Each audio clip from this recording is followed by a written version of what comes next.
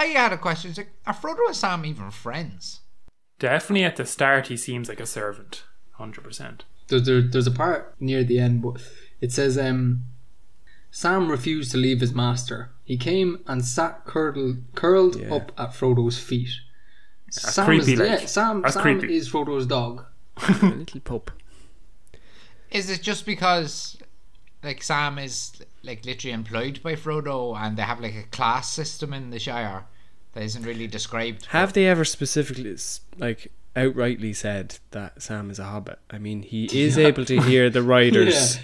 He's able to hear the riders come before anybody else. He has good ears, like. And we just found out in this chapter that the foxes can talk. Hot take coming. Sam is actually a dog. Sam is the gaffer's dog. Sam is a dog. Yeah.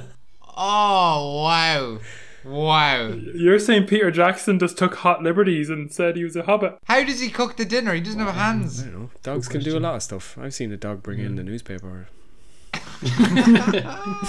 What's to say you can fry up some bacon?